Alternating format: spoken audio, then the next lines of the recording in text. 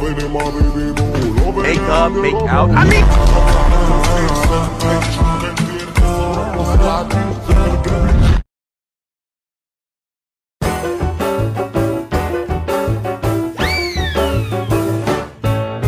I'm Jenny. I'm Sarah. She's Sarah. She's Jen.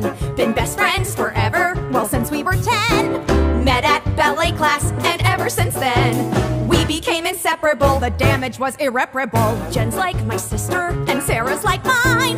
Friends till the end of the line. Had nothing much in common. Loved horses, loved shoes, but we were attached at the hip. Jen was like a goddess, my mentor and muse.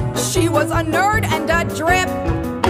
But we would be together every hour of the day. People would see us and say, is Jenny and Sarah two peas in a pod? Well, if one pea was perfect and one pea was odd, first string and spare on the volleyball squad. Happy and gregarious, my thrills are just vicarious. Woo. She'd point the spotlight, she'd bask in the shine. Friends till the end of the line. My skin was just like porcelain, hers was all zits. My pores were perpetually blocked. I developed early, she had no tits. My cupboard was woefully stocked. Why would I be seen with such a social refugee? 'Cause you always looked good next to me. That's right. So we were Jenny and Sarah, a vulgar display.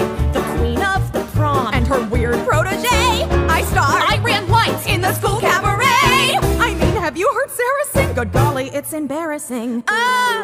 We were contrary forces who somehow combined. Friends till the end of the line.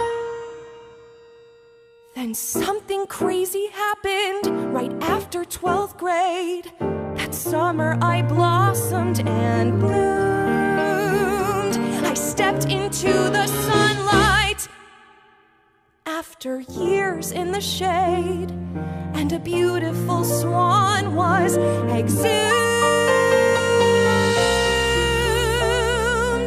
Meanwhile, I was working at the local Dairy Queen and ballooned up to plus size 16.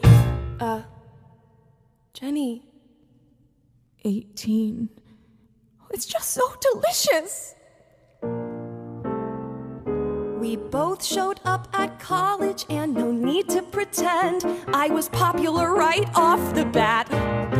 And everyone was asking, Sarah, who is your friend? The one who's so interesting? Fat. All this malice aimed at Jenny was quite startling and new. So I did what all best friends would do. I said, I'm Sarah, she's Jenny.